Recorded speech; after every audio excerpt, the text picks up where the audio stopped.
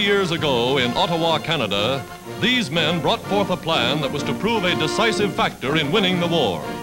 The idea: send young men from all parts of the empire to Canada for Air Force training.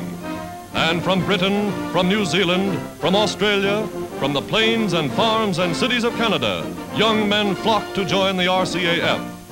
Canada became the empire's reservoir for trained airmen.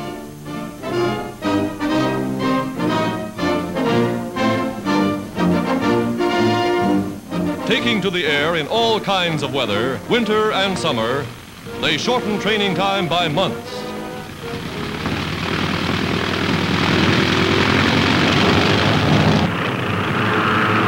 Today, 150 training centers are strung from coast to coast. More than 2,000 buildings, settlements larger than 100 towns, busy training men. The first to graduate remain to teach others. Starting with 3,500 officers and men, the plan now employs nearly 100,000 instructors in all phases of ground and air operations.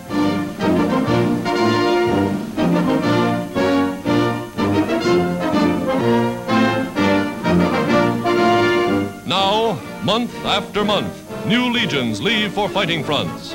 Pilots, observers, gunners, bombardiers. How many have gone overseas is a military secret.